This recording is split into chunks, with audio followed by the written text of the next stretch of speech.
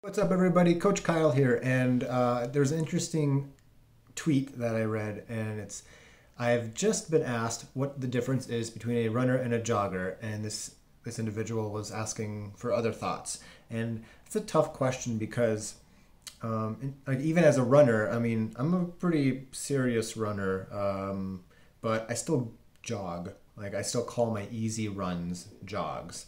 Same with many of my clients. I say, okay, easy, 4 mile jog, and I kind of do that to stress the easy part of it, but it's still a run.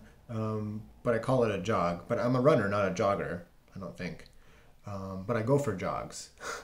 So it's a tough question. Like I sort of feel like somebody who's a jogger or a runner. Like the jogger might run without athletic goals. They're just running, maybe for health, for weight loss.